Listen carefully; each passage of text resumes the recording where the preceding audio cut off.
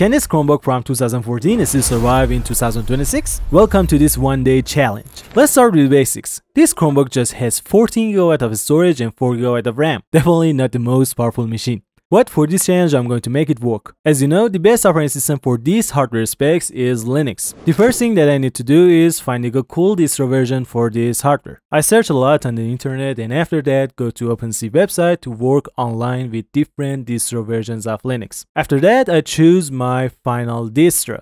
Linux Mint. Here's why I choose it. The first reason is it has a cool UI, and the other reason is because it has a cool UI, you can easily move on into Linux distros. In my case, Linux Mint make it easy to move from a Windows machine into Linux distro. The other reason that I choose Linux Mint is because the lack of storage that I have. Now it's the time to install it. Installing it is easy peasy. I just open the original website and then start downloading the ISO version of Linux. Previously, I turned my flash disk into a bootable device with using Ventoy. So I just copy the ISO file into my flash drive and boom. The installation process is piece of a cake, but I don't cover the installation part in this video to manage time better. In my daily task, I need Google Chrome and Telegram. These two apps are vital for me. I need both of them for my job. To install them, I just go to the original website and after that download the .deb version of it.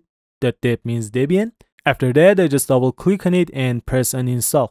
Easy peasy. So here's the thing, 14GB of storage is nothing. Linux itself takes a big chunk of it. So I need to find a way to upgrade the storage of this device. As you know, these Chromebooks are not updatable, so the options that I have is using an SD card, using a flash disk, or creating a home server. But for now, I'm just much happier to use a flash disk. I can also use an SD card because this laptop already has its input. So with this way, I don't miss any USB ports. Alright, here we go. 24 hours, one Chromebook, one Linux Mint. No excuses. Let's see what this thing can really do. The one day Chromebook challenge is done and I gotta say, I'm bloody shook.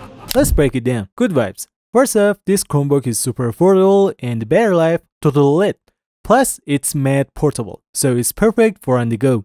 But not gonna lie, the downsides hit too. Like when I was listening to Telegram voice notes, the CPU went wild and gave me that annoying beep sound, and multiple taps, yeah, it crashed. Plus watching YouTube equals 100 CPU usage. So editing, not happening on this device. All in all, it was a wide ride, but definitely some cool takeaways and few hiccups along the way. Stay tuned for more. See you at the next one.